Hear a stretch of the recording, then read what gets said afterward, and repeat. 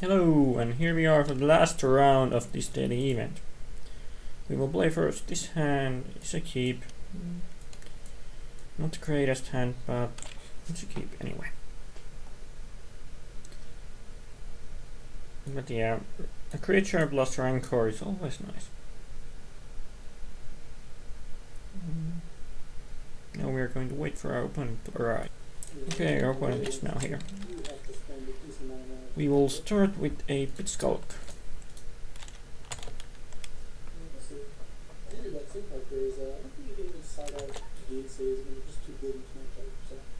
Not that there's a million supposed to give, maybe about lucky though. Alright, now since news about the hero's downfall, it's gonna attack Jace with all three.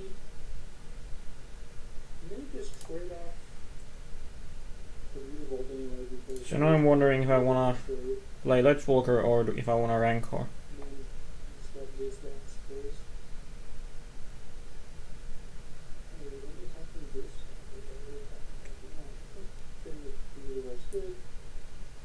Yeah, I don't know what he's playing, so I'm gonna just...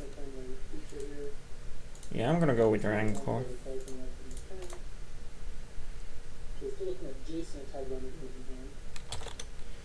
I don't know what he's playing, but getting 3 damage now. Next turn I can get... Next turn I have 14 with this hand, so...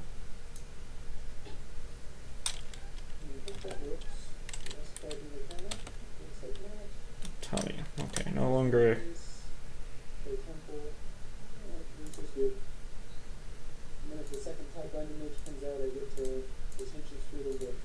I'll get... Let's get the second. Okay, now I have kill next turn if he has nothing.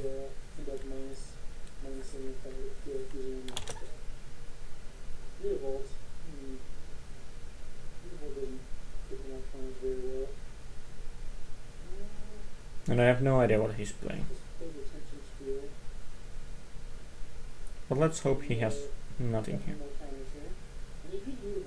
Okay, he has nothing, so I can kill him next turn. So he's playing some... What is this called? Chunk deck.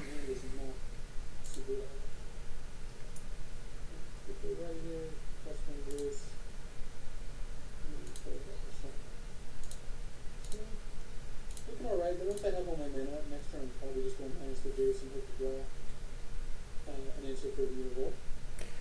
There's Berserk and attack for 10.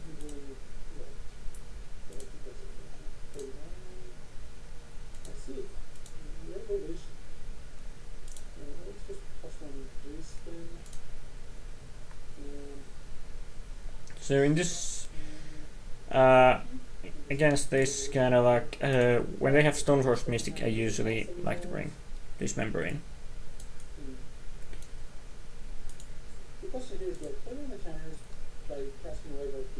And then usually take out like Visionary and...